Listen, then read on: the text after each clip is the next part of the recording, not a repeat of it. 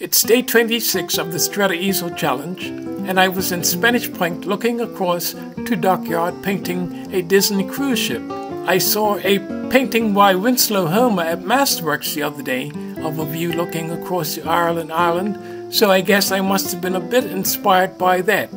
Now here you can see how I painted this painting. I had my body in the shade, but my painting was still in the sun. So you could see shadows cast across the painting, which made it a little bit tricky when I was painting, and it also makes it a little bit tricky for you to see it. But you can see how difficult it is to paint when you have shadows cast across your painting like that. But at this time of the year, shade makes a big difference.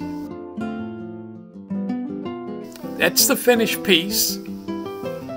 But as I finished it, another cruise ship came in, and I looked and I thought it would be interesting to have a painting with two cruise ships, but I had other things to do and I had just finished that painting, so maybe another day. But here you can see that Bermuda can be quite busy during cruise season. Next month is Art Month for Bermuda Tourism, and you can see that I've been doing something related to tourism. So thanks for watching. Bye.